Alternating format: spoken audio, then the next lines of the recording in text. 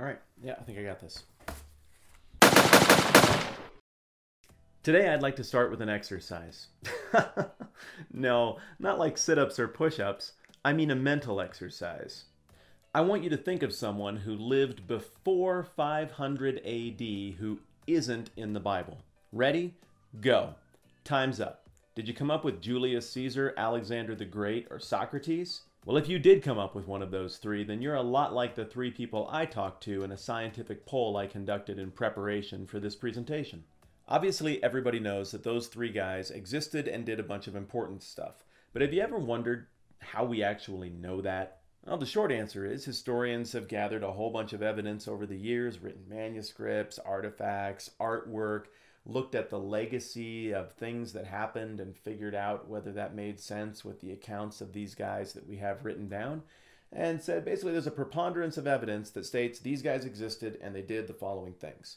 But if what you want is singular primary source, original stuff, smoking gun stuff, written at the exact time that they were doing things, we don't have much. So real quick, here are our classical sources on Julius Caesar. Number one, a contemporary named Cicero wrote letters that talked about Caesar. Number two, a guy named Plutarch wrote some stuff about Caesar in 100 AD, roughly 150 years after he lived. Third, there was a guy named Suetonius who wrote it about the same time, and Caesar came up in what he had to say as well. Fourth, fifth, sixth, a guy named Appian, Dio Cassius, and Nicholas of Damascus all wrote about Caesar, again in that 200 to 300 year range after he lived.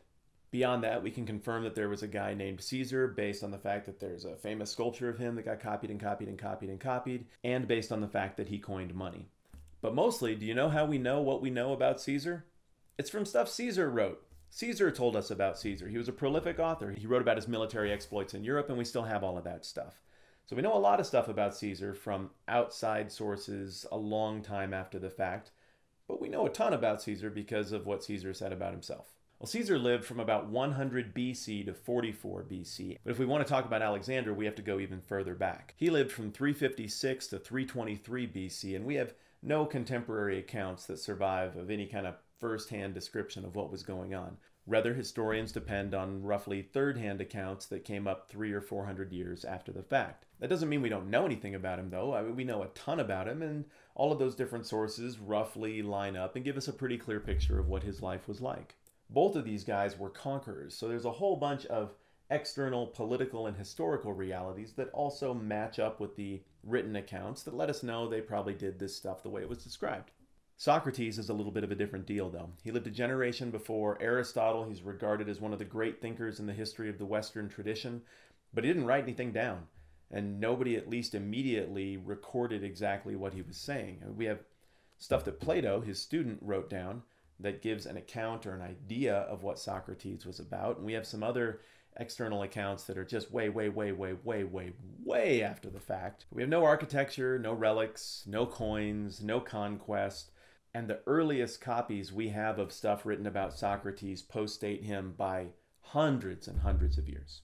My point is that if you really go and look about how we know what we know about these super famous people, there isn't a ton, but it's quite a lot to have surviving for 2,000 or 2,500 years, and it all lines up with each other and with logic, so we take it for what it is. But what about Jesus in the early church? I mean, if some guy showed up, taught all the stuff that he taught, made the social waves that he made, performed public signs and wonders all over the place that everybody saw, then got executed by the state, then 3 days later came back from the dead, then showed up in front of a whole bunch of people and had meals with them and hung out with them until he eventually ascended into the sky, witnessed by people who were in agreement that that happened.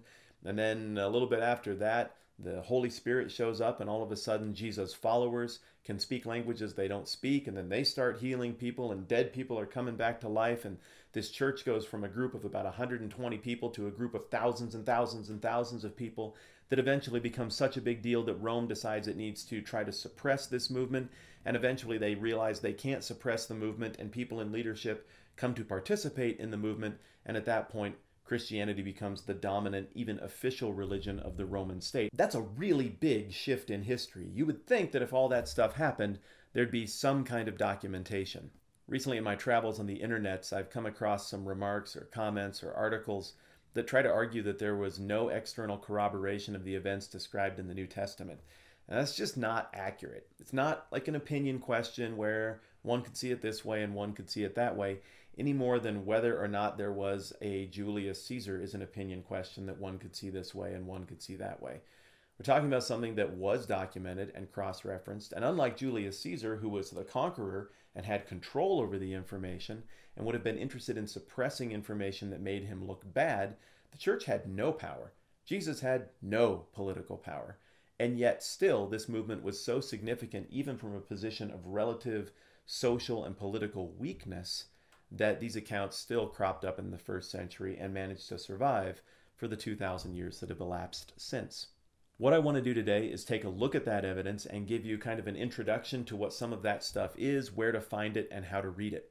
I've sat through a history class or two, so I know how easy it is to nod off and start to get incredibly bored by that type of content right off the bat. I'm telling you, this stuff is pretty interesting, and I hope you'll give it a look with me. But to help you better appreciate how big a deal it is that any sources continue to exist that confirm Jesus and the early church, I first want to talk about some of the challenges that you have to overcome when we try to look for this kind of source material. First, whether you're talking about Jesus, the church, or anything else, virtually no original material still exists from this point in history. You can get the impression watching shows like Indiana Jones that there are these huge temples just sitting around out there that nobody really noticed, or these giant treasure troves that it just never crossed anyone's mind to explore, that are filled with all of the secret history of the classical world and mankind in general. Maybe somewhere there's somebody sitting on such a trove, but probably not just in an undiscovered, pristine archaeological sense.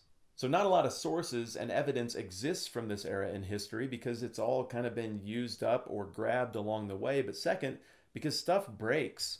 Think about stuff that you still have from your childhood. How's it holding up? Not great, I bet. Think about some heirlooms that you maybe still have from your grandparents' childhood. I bet that's really dinged up. Now think about the oldest book that you own. Even that is starting to look really ratty and is falling apart, I'll bet. Now imagine that that book were to age another, say, 1900 years. What kind of condition do you think it would be in?